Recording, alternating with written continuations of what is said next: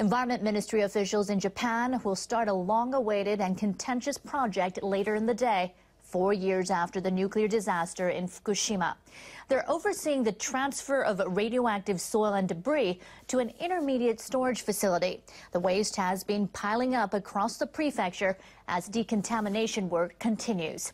Officials spent a considerable amount of time trying to find a suitable site because they had to negotiate with residents. The storage facility is located in an area between two towns near the damaged Fukushima Daiichi plant. Construction only began last month, so the transfer will start before the facility is completed. In the first year, the Environment Ministry plans to transport 43,000 cubic meters of contaminated materials from across the prefecture.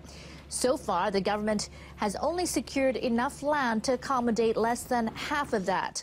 Once completed, the 16 square kilometer facility will hold up to 22 million cubic meters of waste. But the timeline is unclear because negotiations with landowners are ongoing and have been difficult. Environment Ministry officials also need to start looking for a location to store the contaminated materials long term. They promised the citizens of Fukushima that if they host the intermediate site for 30 years, the final disposal facility would be outside the prefecture. 4 years have passed since the nuclear accident at the Fukushima Daiichi plant. Members of at least 53 households have decided to live inside evacuation zones despite the risks involved. The current law stipulates no punishment for people remaining within the restricted areas. The Japanese government established evacuation zones in 10 municipalities due to high levels of radioactive fallout around the plant. Low, medium, and high danger zones are based on corresponding levels of radioactivity. The government allows residents from low and medium zones to return home temporarily during the daytime. Security patrol groups told NHK at least 53 households in the restricted zones are occupied. They say people are even living in highly contaminated areas. Some residents say it's difficult to adapt to a new environment, and others want to take care of livestock left behind. Government officials have repeatedly warned residents of the health risk and urged them to leave. But the officials say it's difficult to persuade people who want to stay. Many people in northeastern Japan have been working to rebuild the region in many different ways over the past 4 years. When the tsunami roared ashore, they ravaged coastal communities and killed thousands of people. They also damaged cultural assets. A museum curator is working to preserve those assets. For him and his team, it's a matter of maintaining memories of the past for people of the future. A calligraphy textbook made it through the tsunami, but not in the best condition. Just as this photo shows, documents were soaked in seawater and smudged with mud. Masaru Kumagai, the chief curator of the Rikuzen Takata City Museum, and his team intend to counteract the damage.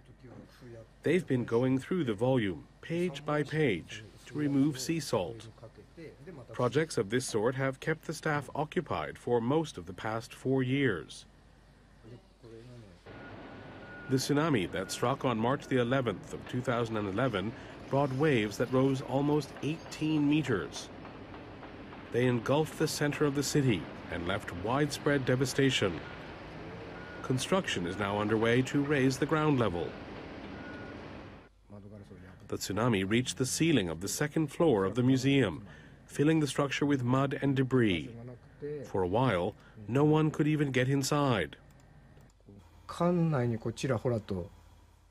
Artifacts were scattered throughout the building.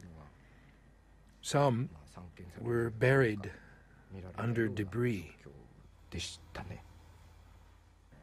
tsunami claimed the lives of 6 employees of the museum. Kumagai was the only one to survive.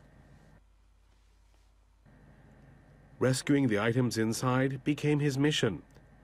He convinced people to come help remove debris by hand.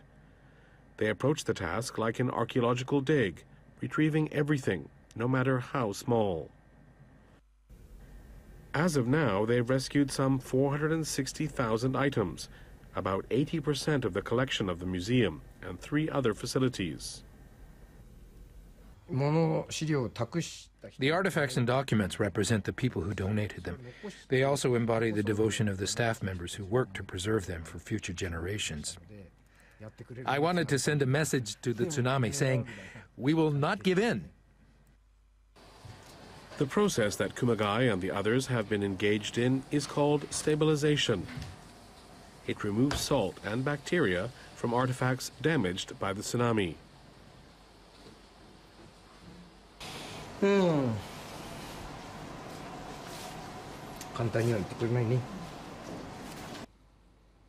To the naked eye, the old textbook may look okay, but it's been inundated with salt, and that could lead to the growth of mold.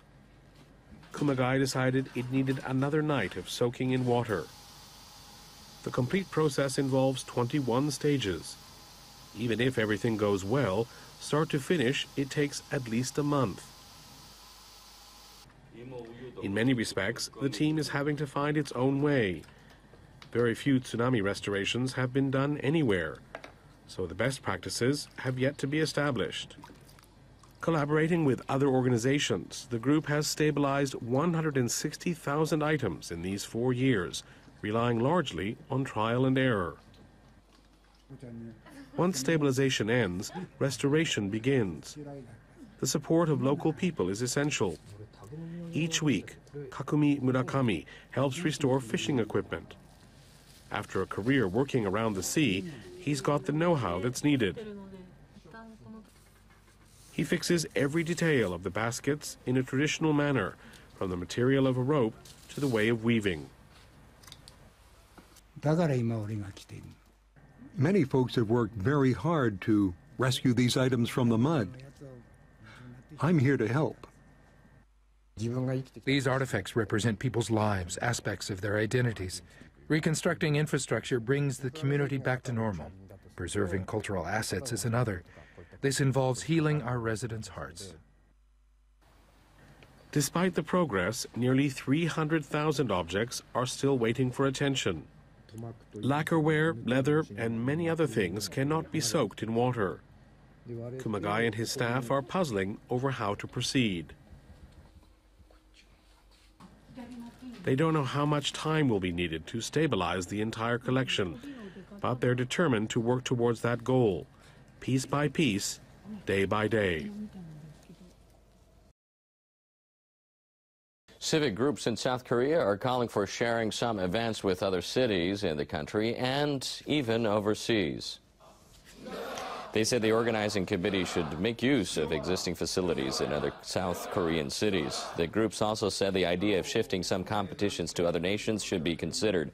Possible sites would include Nagano, Japan, which hosted the 1998 Winter Games, and a new ski resort in North Korea. They said doing so would save the country nearly $750 million. They added that this would also allow the facility to avoid money-losing operations after the Games. In December, President Park Geun-hye rejected the idea of co-hosting the Olympics. The United Nations World Conference on Disaster Risk Reduction begins Saturday in the northeastern Japanese city of Sendai. One of the big names scheduled to attend is World Bank President Jim Yong Kim. We talked to Kim about what role Japan can play in global disaster risk reduction. Thank you for taking time. Oh, not a problem. This will be Kim's second visit to Sendai. Yeah, I'm okay. Yeah, getting better. His first was in October 2012, shortly after taking up his post. He was impressed when he went to an elementary school damaged by the tsunami. Having drills, for example, they had drills in those schools, and so they were prepared in those schools. We're now trying to ask ourselves, shouldn't we apply these principles of preparedness, of making sure that you're investing in the right kind of infrastructure? The World Bank and the Japanese government last February established a disaster risk management hub in Tokyo. The idea is to help developing countries cope with disasters. Specialists from around the world compile information about the effects of major calamities. They offer developing nations technical advice that suits the local situation. The World Bank issued a report last July that offers advice to developing countries. It's based on knowledge and experience that Japan gained in the March 2011 earthquake and tsunami. I think there's so much now very good data on how important it is to prepare. And so in Tokyo, the fact that we have this disaster risk management hub is affecting our thinking in so many other areas. The things that we're learning through our experience in disaster risk management are not only going to help us prepare countries all over the world to disasters, but it's even extending to things like pandemics, which are themselves disasters. Now, in pandemics, what we know is that the difference between a response that happens in a few hours versus a few weeks or months is huge. And so it's very, the impact that this hub has had in terms of our overall thinking has been much greater than we had even expected. The joint effort of the World Bank and Japan underlines how crucial it is to get financial aid quickly to those who need it. Kim says disasters stretch the resources of developing countries. In very poor countries, what happens when disasters strike is that there's no source of money that can immediately be dispersed so that they can, look for people, for example, who may have been, caught under the rubble if there's an earthquake, for example. And so we've now put together financial instruments that will disperse very quickly. The level of preparedness for disasters doesn't exist everywhere in the world. And so we've got a lot more work to do with Japanese leadership in helping everyone to prepare for disasters. Kim wants Japanese experts attending the conference to share their know-how in creating a system that ensures developing countries can handle the challenges that disasters present. Marian Madsen, NHK World, Washington, D.C.